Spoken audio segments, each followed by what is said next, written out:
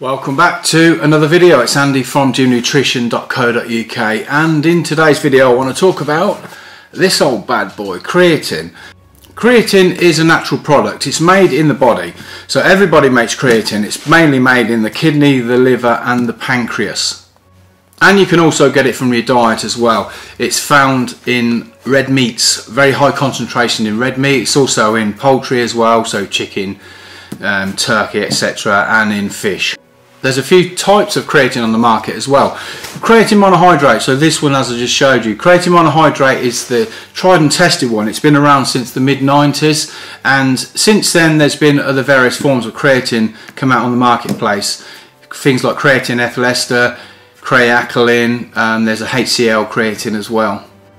These newer types of creatine have also had quite a few studies on, but studies have shown that good old-fashioned creatine monohydrate provides the greatest results. So all of these other flashy ones that are more expensive that we sell on our website, to be honest with you, some people prefer them, but the studies show, like I say, that good old creatine monohydrate gives you the best bang for your bucks, and it's a lot cheaper than the other ones that I've outlined as well. So what sort of effects are you likely to see when you take creatine monohydrate? Well, if you are weight training, the first thing you're going to notice is you're going to put on a little bit of body weight. You're not going to slam on a stone. It's not a steroid, it's not an artificial whatever enhancement supplement, it's a natural supplement. So typically you're going to put on sort of 3 to 5 pounds on average. Some people slightly more, some people slightly less.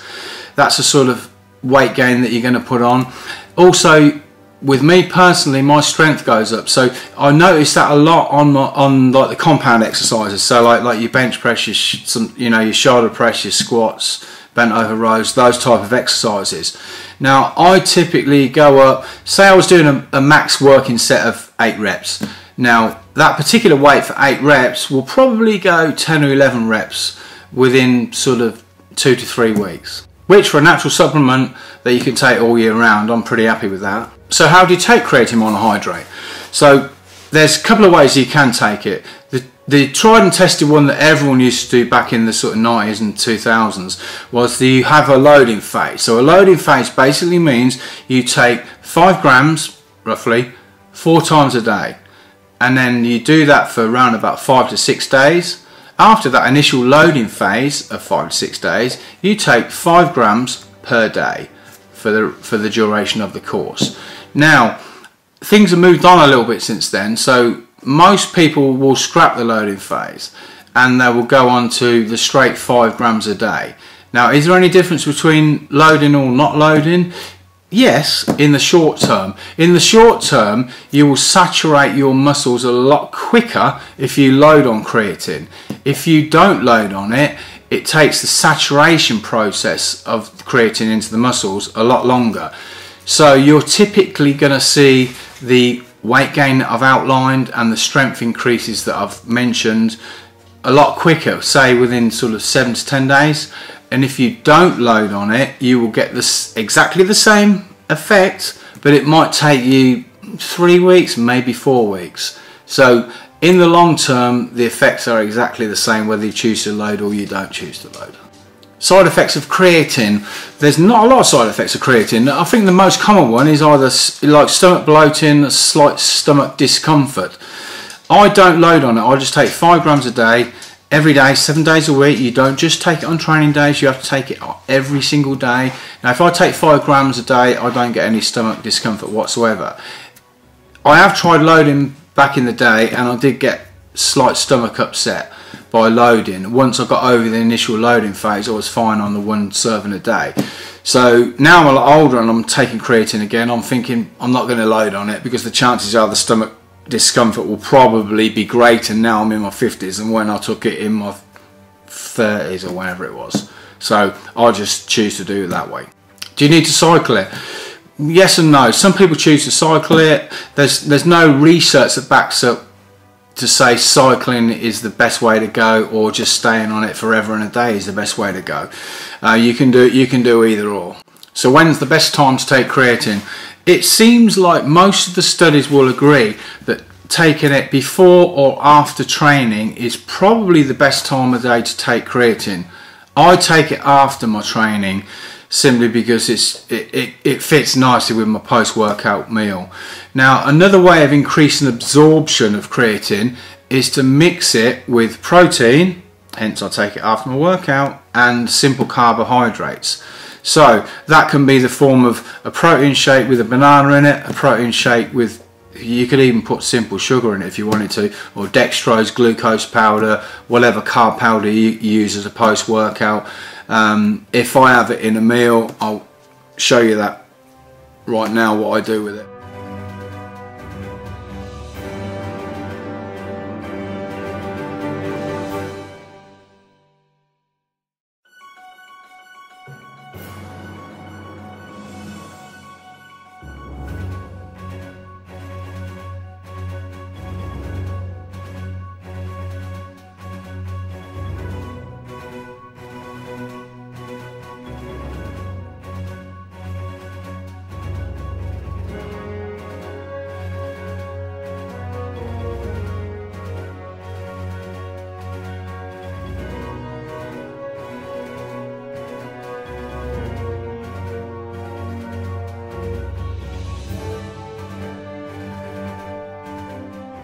By using simple sugars, that basically causes your body to spike its insulin levels. Now, insulin is it's like a carrier hormone, so it's going to shuttle things around the body.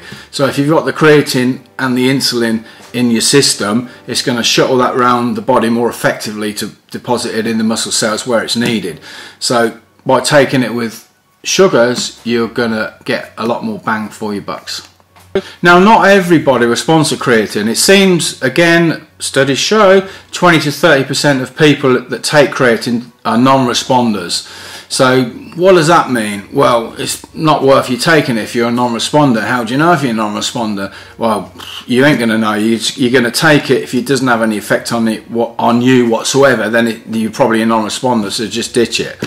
It probably accounts, the non-responder bit is probably because your body is very efficient in making creatine, and your muscles are already saturated with creatine. Therefore, taking extra creatine is just going to be literally flushed out by the kidneys down the toilet.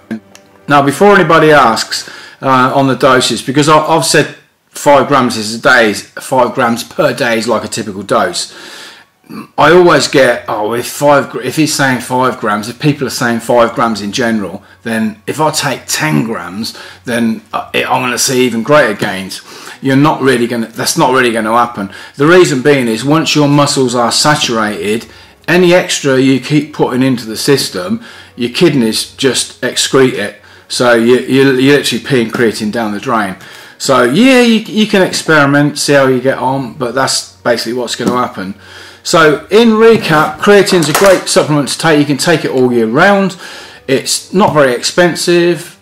I always use like the unflavoured one, because you can get flavoured ones if you like, but I can't see the point in having flavoured ones, because I'm just adding that to something else, like a protein shake and a carb shake, carb food, whatever. So it doesn't taste of anything. So once it's in there, you don't even know it's there.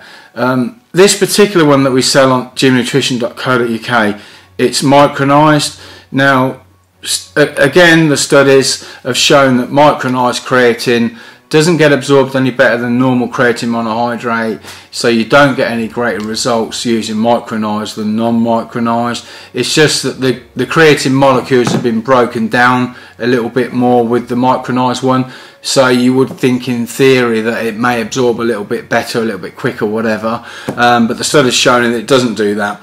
I still prefer the micronized simply because it's very, very gritty. It doesn't dissolve in your protein shake, so you'll tend to have like a horrible gritty bit down the bottom, so you need to swirl it to get the last gritty bit out. The micronized, because it's really, really fine powder, you don't tend to notice that. So I just use the micronized because it seems like a nicer way to use a creatine. But like I say, you probably won't get any more results in terms of muscle growth and strength by using this. It's just personal preference. If you found this video useful, then please leave me a thumbs up. If you didn't, you can leave me a thumbs down. Please leave a comment. Ask me anything.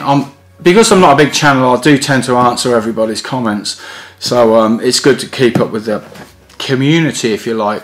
And please consider subscribing to my little channel. And thanks for watching. I'll see you on the next one.